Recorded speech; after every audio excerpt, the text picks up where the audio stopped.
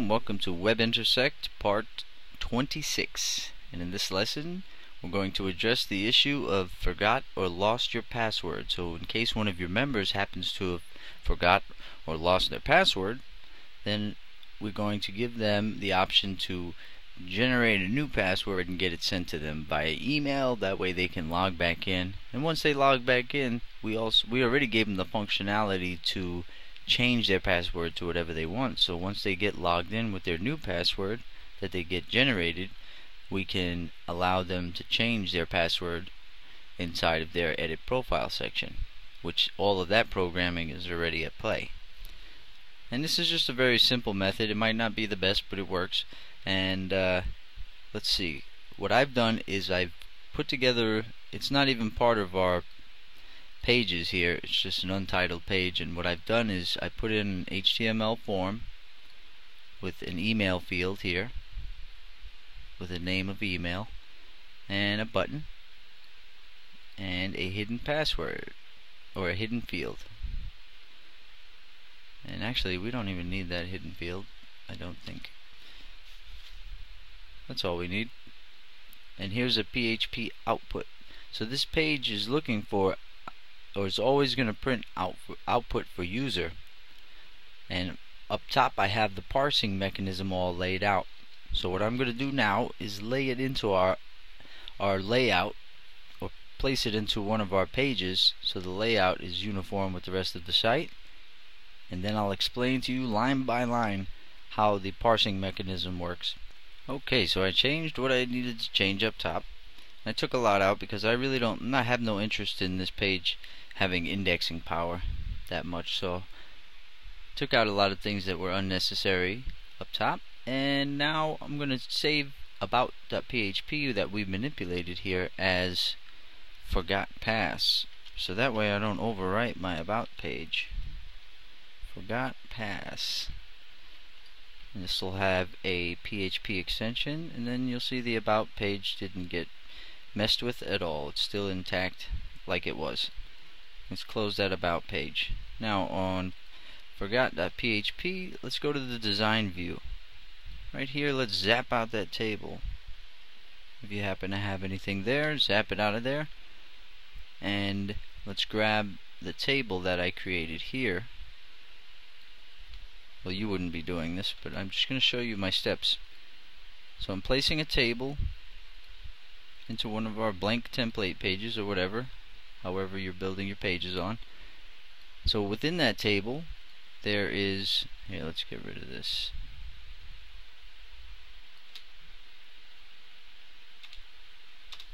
Okay, so we have form action. So inside of the table is a form. So the form action is forgot pass.php. This is this page. So we're going to need a parsing mechanism up top. So in the form we have, and I'm going to show you that parsing mechanism in just a second. So in the form we have that email field and our button. The rest is just words. And then we have a PHP block that's output for user. So now let's grab our parsing mechanism. Let's go into this page that I made earlier just for this purpose. Grab the whole parsing mechanism, and let's go up top here and paste it in. Now let's explain what's going on. Okay, the first line after our PHP opening tag is we are initializing the output for user variable, because the HTML section of the page is always looking for some output from that variable, and you want to claim that so you don't get any errors in certain environments. The environment I happen to be programming in, if I leave that out, I don't receive any errors, and neither do any of my members. Okay, let's see, but some people might need that, so I added. So first we check to see if the form was posted. So that email field in the form, if it's coming in as a posted variable into this script and the value is not equal nothing, that's what this is saying here, then we run this code. We include the database connection script, and we take their email that was posted to this script and we put it into a PHP local variable.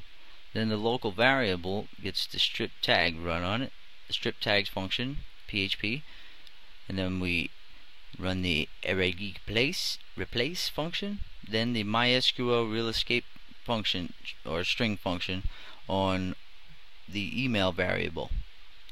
And after we run those functions on the email variable to kind of clean it up and filter it, we run an SQL query that is saying select all from my members table in the database where email equals this person's email and activated equals 1. We want to make sure they're activated. Then we run a MySQL numRows function here on this email check, or I'm sorry, on this SQL query that we created here, and we check to see what the value of that is. And if they are a member and they have an email in our system, then that will be a value of 1. So first thing we do is run an if statement to make sure that it is a value of 1. If it's not, then they're not a member, so we give them an output message that it's in red text and it says there is no account with that info in our records, please try again. And then none of this other else code will run. An output for user gets sent to the HTML and displayed with this red text, and that's that. But if they are a member and this is equal to 1, then we can, if it's equal to 1, then we can take the email and we'll do a few things to it. We're going to take the email that they've just given us and we're going to cut it, the first 4 characters off the front. We just want the first 4 letters off the front, or the first 4 characters. So we cut the first 4 characters off using this PHP function, and then we make a random number using this PHP function, and we set those together. We kind of splice them together. So we got email cut and random number spliced together as the temporary password. Makes good sense to me. And so what we'll do here is hash this temporary password using MD5 hash. Okay, so now we have their new password that we've created through this script here using their email and a random number, and we hashed it up so it's ready to go into the database. That way when they try to log in with it, everything will work correctly. So we hash it up and we're going to insert it into the database here. Here we're updating their password to what we have created in our script here. That way they can log in because they've obviously forgotten theirs. So they'll need something to log in with. So we say update my members table set password or password field for this member, and we put the hash temp pass right here in the password, in their password field, where email equals this person's email. And then we're going to send them an email that's going to be HTML formatted. It's going to have an HTML format, and it's going to say your web intersect login password, and then it displays it right there. You see temp pass. Before you hash it up, you grab that variable instead of using the hash variable. That's what you display to them, the temp pass. That way they know what to log in with. Okay, so the first thing we do in sending this email is set up some headers, and we set the headers in such a way so the person's email program will recognize it as an HTML format email. Any good email checking program will notice this, will recognize this and display this as an HTML formatted email. Some strange ones, like if you're using your default hosting account email application, like your 1-in-1 hosting or your GoDaddy hosting, their default email applications, they always are horrible. Let's see. So this will give the headers, the subject will be login password generated. That's what they'll see as subject line. And then we set the body to have some HTML. You can put whatever HTML you want in there. Have fun with it. Put your logo, your images. You might not want to use images, but you can have fun with HTML anyways. But I just display the password there to them, plain and simple. That way they can log in. Then we run an if condition that says if the mail has been sent, which right here it actually sends. Right there it gets sent.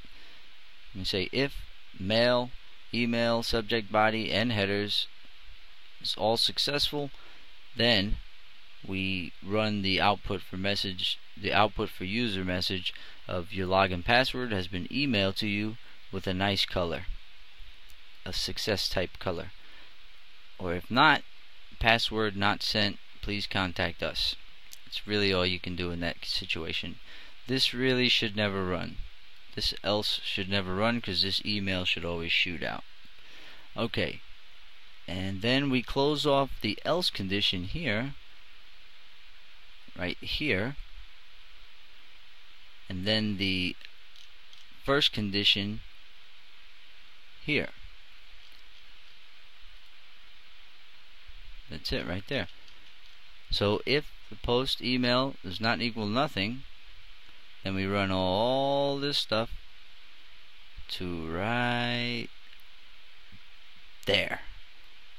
But if they posted email and it does equal nothing, if they're being jerks and they just press submit, or they happen to accidentally just press submit without putting anything into the form, this else condition runs, and it says enter your email address into the field below. That'll show up in the output for user message.